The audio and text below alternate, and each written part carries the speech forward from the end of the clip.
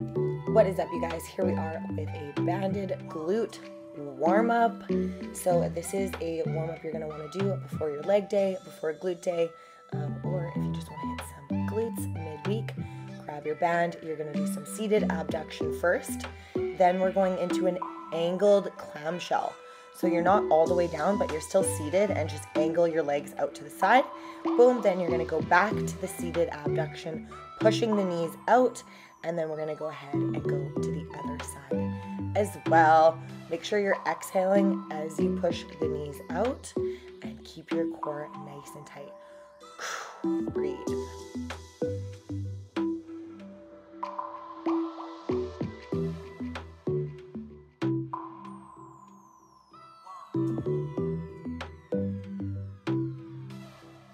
After that, you're flipping over into a plank position and going kickbacks on each leg, squeezing the glutes right into a plank jack is what it's called, where you bounce the feet out and bounce them in. I'm listening to some of my favorite music and really vibing out and jamming.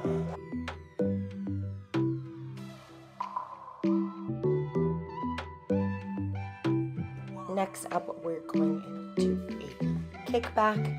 So you're gonna stay in the low plank position on the elbows, and you're gonna first kick it straight back and then go right into a dog pee.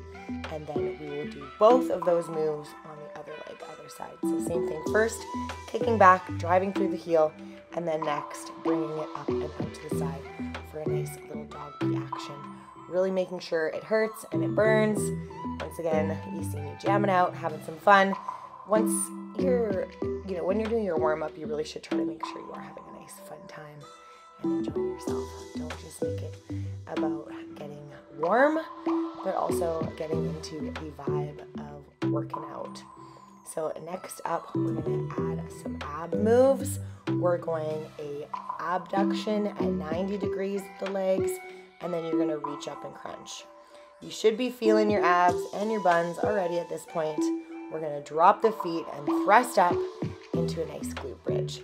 I'm really feeling it in my glutes already at this point. You can see my face, but we are gonna go ahead and keep rocking it and try to go into a thruster with a knee pulls out at the top. I'm making it a little bit easier for myself by moving the band closer to my hips. You can also do the same if you like, but if you don't have a super hard band, try to keep it right at those knees.